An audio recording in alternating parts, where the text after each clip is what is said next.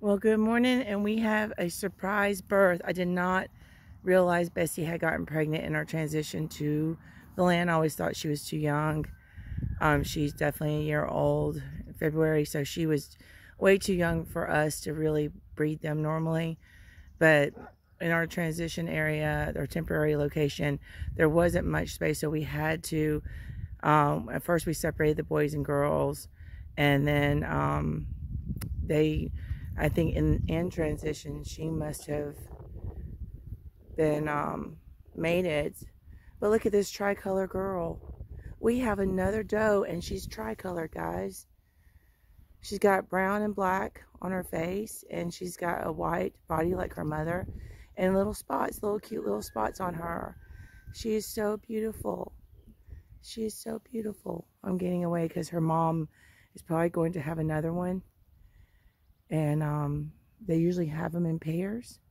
And she's trying to take care of her. Bessie's not really. She's really skittish around people. But my gosh.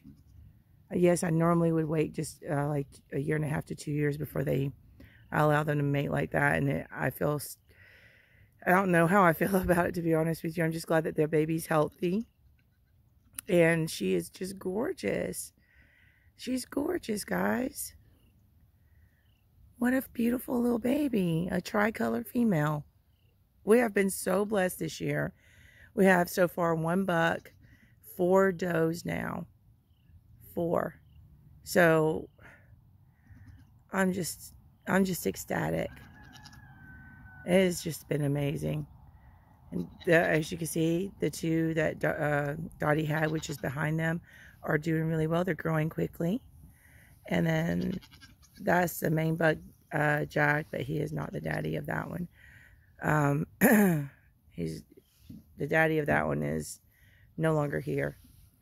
And then we have these 2 does, which was from Faith, which is behind them. I just got through feeding. They want to see what's in the bucket. These guys have gotten so adventurous. When I turn the fence off, they know it. They'll go roaming around and playing everywhere. So I have to really take care and watch them because that highway up there, and goats can wander off as they get older a good bit just to explore and browse. Oh, I can't believe that. I had no clue she didn't even look pregnant. What a cute little baby. I love that baby. I love all of them. You can tell I get really excited about the babies in the spring. Soon our birds will start laying eggs, and that's going to be exciting. But anyway, thanks for joining me this morning. And I just wanted to share that with everyone.